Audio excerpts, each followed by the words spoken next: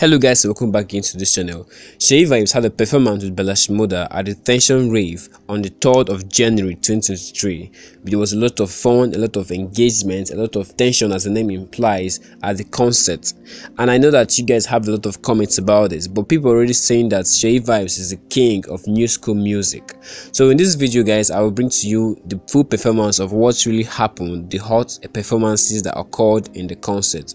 And drop your comments in the comment section below on what you think about this. And if you're new to the channel, please endeavor to subscribe and turn the bell icon on to get updated when next to post a content like this. See you in the next video. Bye.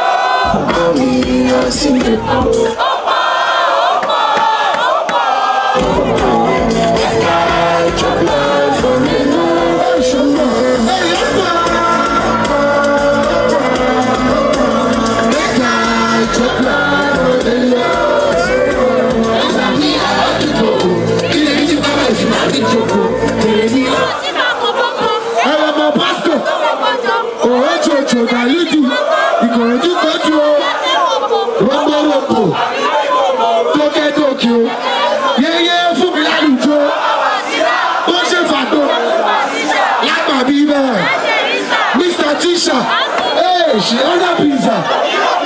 Inside. Follow. We just did vibe.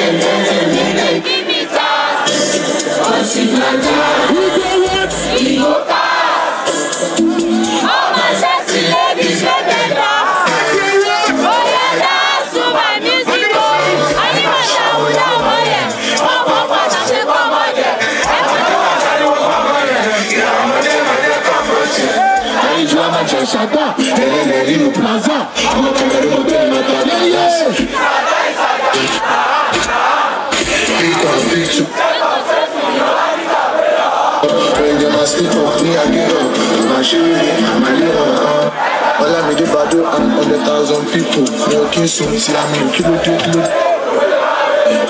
Follow me the road, but you hold your teeth first. That's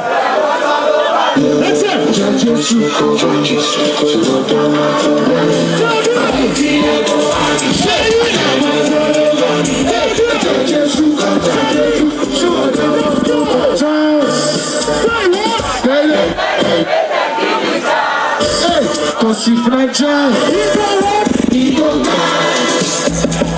all my sexy ladies make me dance. Oh, I love you, I love you. Collega Sizati, occupation of Chelsea, I'm a show, I do want to leave. When you don't tell me, I'm a job on me, I'm a tema for the enemy. Big up, picture, when they must sleep off, come and show me. Like my other media battle, 100,000 people, we are kissing, Jesus. Show them, tell them. Okay, don't mind the oranges not to sleep on me. Baba no show. I call on God and I call mommy. Shorty, I will take you what is. Hey, you think that's Galala? Every single idea. Free up, man, me up to the eye. Everything cool, everything. Yeah. Jesus come.